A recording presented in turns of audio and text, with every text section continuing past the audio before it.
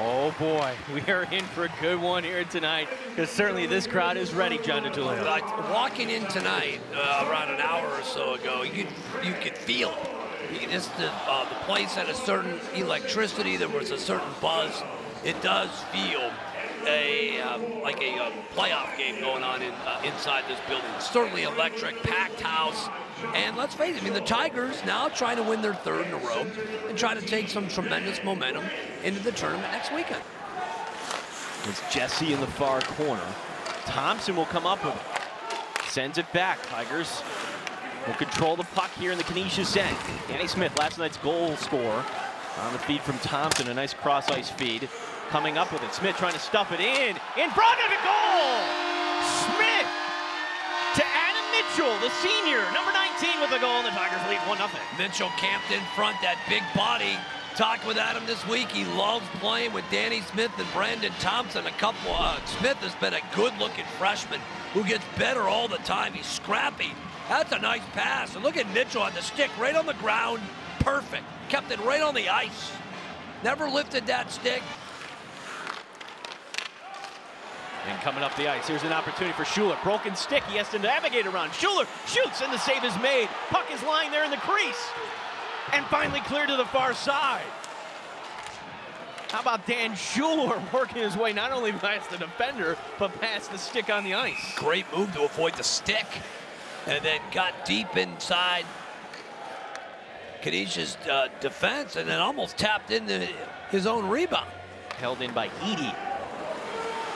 Rigney down low, centering pass, comes back out to Fortman. Fortman whiffs, sends it down low to Bohr. Bohr sends it, goes off the skate of Lynch, and the Tigers need to clear it. Right out in front into goal. Bohr on the doorstep, and Canisius has tied it at 1. Yeah, Bohr snuck in behind Noyes, had his stick perfectly planted on the ice. And was calling for it, but getting it just, Thompson couldn't find him in time. Rabel sending it forward, the rebound put back in! And the Tigers have taken a 2-1 lead. That line again, he had Thompson and Mitchell in front. He's gonna get it up to Thompson. Flex it in, get the pucks at the net. That's exactly what they did. Yeah, Fosfeld just kind of threw it towards the net. They're gonna give it to Brandon Thompson.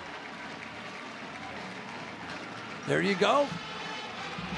Leaving the rebound out in front, and there it is. Look at Edmondson was trying to play off Mitchell.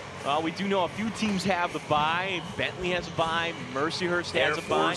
Air Force, we're trying to figure out if that last team, well, actually, Air Force and Robert Morris are battling for that last bye there. But here's an opportunity as Schuler going in. The shot, he scores! Danny Schuler from Webster, 3-1 RIT. Well, he kind of gave a stiff arm there on Logan Rowe. Kind of stiff-armed him, held him off, and then had enough on it to beat Edmondson. That's a great pass. Watch him just kind of stiff-arm him, kind of just boxes him out, says, no can do. You gotta get a piece of me. That's just, and then goes down on one knee. What an incredible effort by Dan Schuler. Not too long ago, as you mentioned, Super Bowl weekend. And opportunity, Conacher, the cross-ice feed in front. Tigers diving for the block. Held in. And Scudemi, and gloving it out of the air is Rotolo. And Rotolo getting knocked down, losing his footing, and here we go. Right? Better matchup for him, I think so. And for the Tigers, I think it's a good matchup for them going to Holy Cross. You don't want to have to come back and try to beat Canisius 4 out of 5. You beat them, right? Had they lost, then he had to go back up there and try to beat him again. 10 seconds remaining. Canisius holding it in. Closing seconds. Noyes tying up his man. The long shot by Rumble. Rotolo the save. And the Tigers are going to send the Frank Ritter Arena out in style. 3-1. RIT wins here in the regular season finale. It's their first win here since January. And I will say it's probably their best best game they've played in a long time, that we've called one of their best games. A complete effort, complete win tonight by the Tigers. Only fitting they would save their best for last here at Ritter. We're not going to go to commercial break here, Johnny, as the tradition here at RIT, after the handshake with the opponent, we'll watch the RIT Tigers come over and salute the corner crew one last time. Well, it's a proper way to close this building.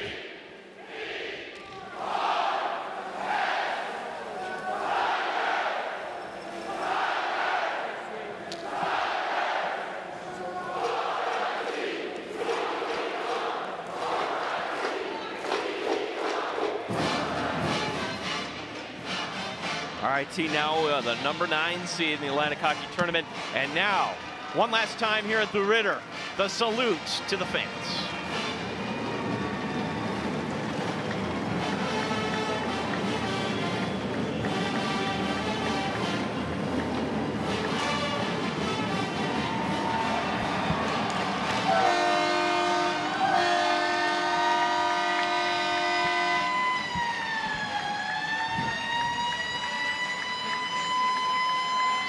Wayne Wilson and his staff also going over. And back to center ice, and a second salute to the fans here. Yeah, special moment for those seniors tonight. What a way for them to go out.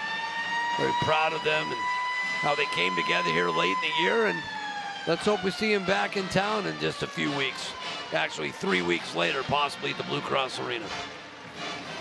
Dan Schuler going over to shake hands with the officials. Tigers with a 3-1 win. Post-game show coming up next year. This is RIT SportsZone Live.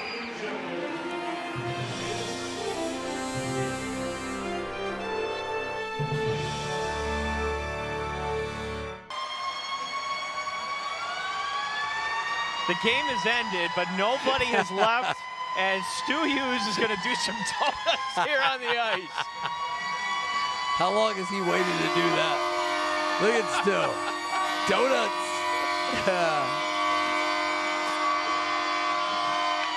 No one's left this building, by the way.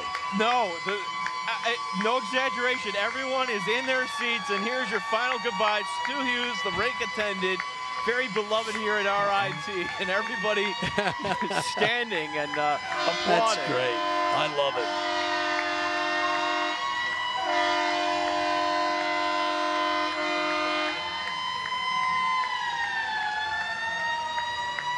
Johnny, so happy the Tigers closed out the Ritter with a W tonight. You had to. You had to close this building out. I'm sure they maybe felt some heat. You got a lot of alumni here, a lot of fans. It's electric. And you want to keep that momentum going towards the playoffs. So I think it's only fitting the Tigers not only won, but really put forth their best effort we've seen in a long time here inside this building.